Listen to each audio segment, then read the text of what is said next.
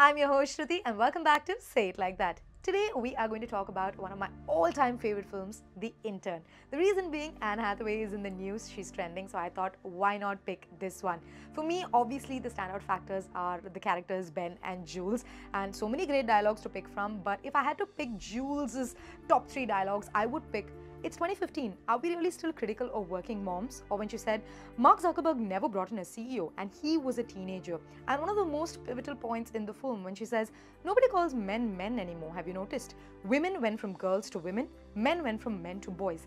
This is a problem in the big picture. But of course, when I talk about Jules, I have to talk about Ben. You should feel nothing but great about what you've done, and I'd hate to see you let anyone take that away from you. This definitely is an iconic dialogue that he says. We all need that kind of support in life, right? What are your favorite dialogues from The Intern? Comment below.